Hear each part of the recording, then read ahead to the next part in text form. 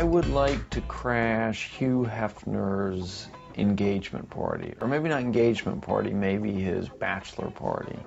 I think that could be a very bacchanalian, great show.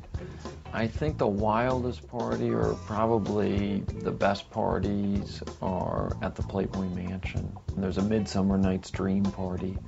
That's a great party.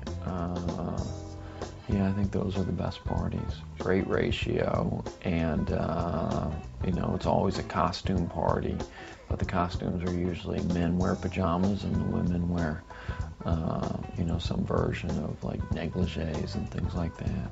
The guys just living the dream. I have crashed a few parties, especially when I first moved to Los Angeles and we didn't know anybody. You'd sort of have to crash parties if you wanted to have any sort of social life. And more recently, I was at dinner with Harry Dean Stanton, who's an actor, and he and I crashed Janet Jackson's record release party. And I had a great time. Although Harry Dean's 78, and he didn't realize he was talking to a reporter, and a reporter asked him what he thought, and Harry Dean said it was music to get your head kicked into. So that wasn't so great.